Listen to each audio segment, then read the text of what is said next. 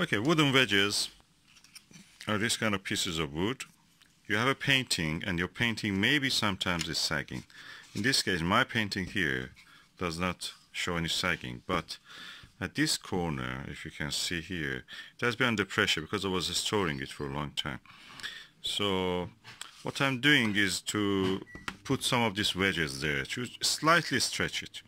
So the old way of doing it is that you put it like this. This is, I mean, everybody does like that. You put it one here, put another one like that here, and then you tap it with a hammer or a heavy object gently. But when you look at the old masters' work, what they do is actually different. The old masters put the wedge that they want to go put here in this direction, touch it, and then stretch it like that, and then the next one will be going like that.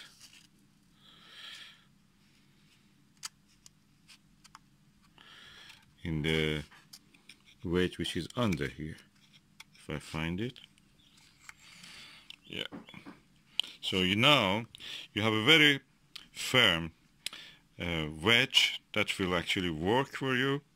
You just tap it after this. Tap it gently. If you have a ballpoint hammer, you can just use it, or you can just use any heavy object, gently just tapping it.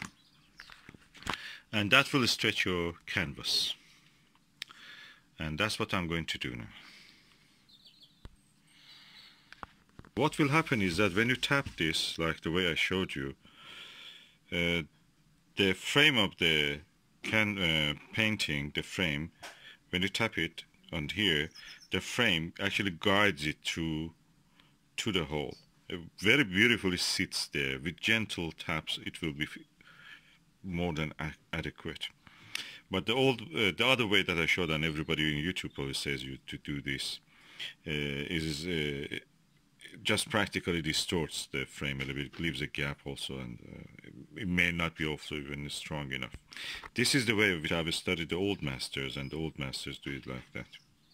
I'll show you again this way that the old masters do. This is the gap that you want to put your wedge in. So you point it like that, and that will be the way it is. The next one that you want to put on the adjacent gap, and that is this one, goes in this way into that gap. And then you gently tap on this end and on this end. I will show you the result again. Okay, that's the second one that I did. And I will do this, repeat this for all the four corners. I've already done two, and I will do the rest.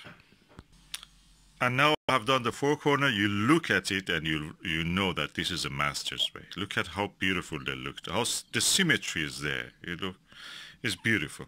So this is the painting that I made. I think 2010 or 11 I made this. Painted it, and now it didn't cost me more than the £2. I think the frame was £1, the canvas itself, and the paint I bought it from the Poundland also, or 99p shop, acrylic, and £2 for a painting. So this is the way up.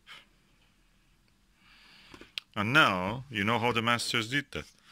I'm old, and I became a master by doing this, or following the masters. I'm an old master now.